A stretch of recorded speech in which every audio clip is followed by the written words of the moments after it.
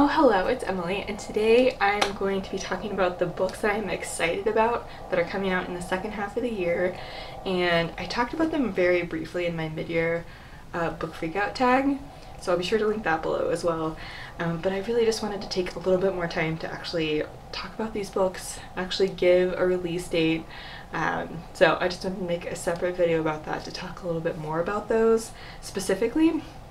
And I don't have a ton of time to film, so this is going to be a little bit rushed, but I still wanted to go ahead and get it filmed anyway. So the first one, I'm filming this actually slightly after a couple of the July ones have come out, but I'm still excited about them, so I want to talk about them. So July 7th, A Beautifully Foolish Endeavor by Hank Green just came out, and this one follows An Absolutely Remarkable Thing, which follows April May. As she discovers, on her way home one day from work, super late, she discovers this statue in the middle of New York City, does a video in front of it, posts it on the internet, realizes that there have been the same statue just kind of suddenly appeared in cities all across the world, and so she becomes kind of the ambassador to these, they're called Carl. And so Carl is kind of what these statues end up being called. She becomes kind of the ambassador to these Carls, and so it's kind of an exploration of like that first contact. Weird things start happening. I loved the first book and I'm very excited to continue. July 7th, also Loveless is being published by Alice Oseman. I haven't actually read any Alice Oseman. I think it follows an asexual main character, and I am just intrigued to read it. There's also, so July 28th, there's The Faithless Hawk by Margaret Owen, and this one follows The Merciful Crow, and that was the one that I actually enjoyed quite a bit, and I had heard mixed things, but I definitely quite enjoyed that one, especially kind of as the story kept going, and follows a super interesting world where teeth are used for magic, and there are different caste systems that are kind of that are named based on different birds. And so she's a crow, the main character's a crow, which is kind of the lowest class, but they're the ones that are immune to kind of a disease like thing that goes around, and so they're tasked with kind of retrieving the bodies of these people. And one day she and her father and their kind of group of people go to the palace to retrieve the prince and one of this prince's I think guards, and turns out they're not actually dead. They just wanted to be smuggled out of the palace because he was convinced that his stepmom was going to kill him. And the story kind of goes from there, of these crows kind of protecting or kind of having an uneasy truce with the prince and his bodyguard to kind of prevent war and prevent, you know, conflict from happening between different groups of people, and prevent crows from being further targeted. And so I thought it was a super interesting story with just like a different kind of magic system and just like a unique world. So I'm intrigued about that one coming out.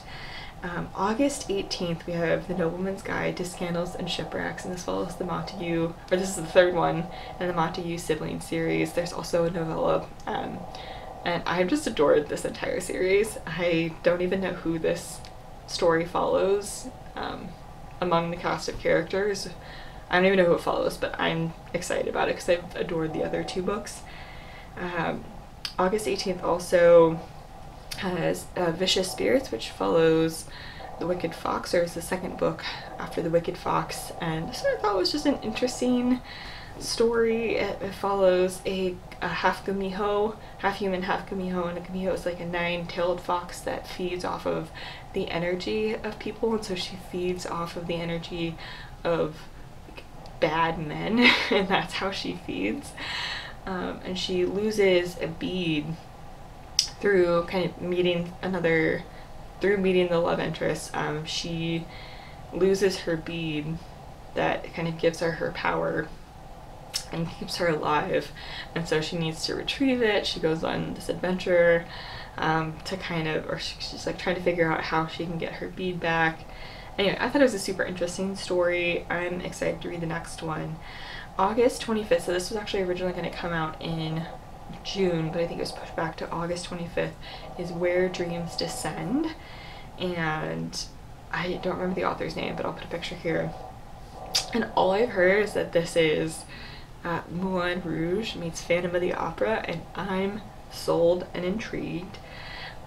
September 22nd, we're getting Well Played, which is Jen DeLuca's second book after Well Met, and it follows, so I think this is going to be a companion set of novels, and the first one follows Emily and Simon, and Emily is helping taking care of her sister and her niece after her sister is in a car accident.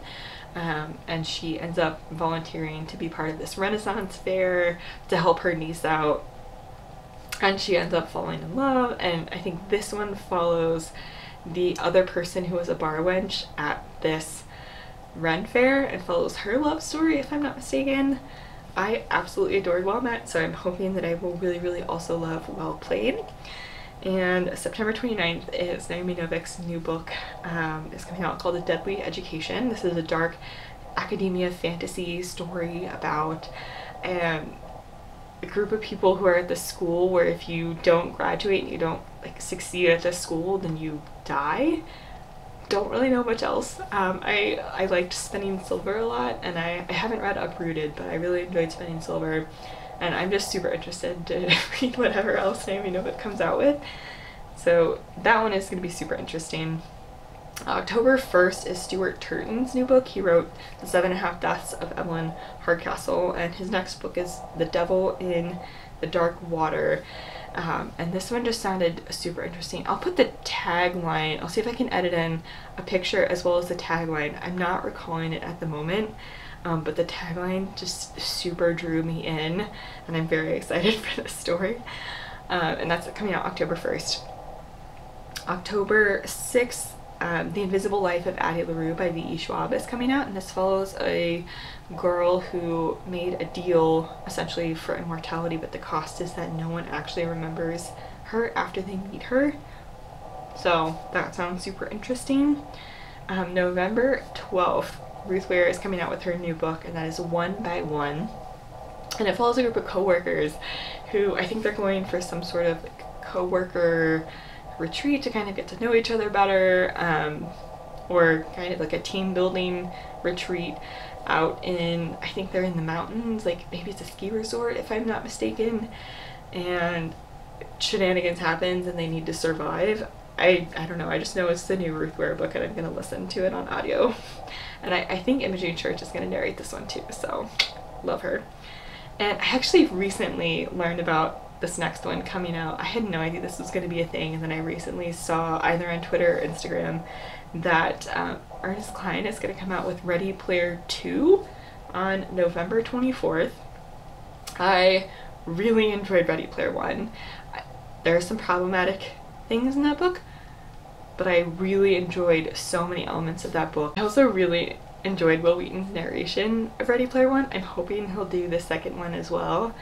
I have no idea what's gonna happen with the rest of this story or how he's gonna continue it, but I'm very intrigued that this is going to be a thing. So those are some books that I'm excited about for the second half of the year. Let me know if you are interested in any of these or what you're anticipating for the second half of the year.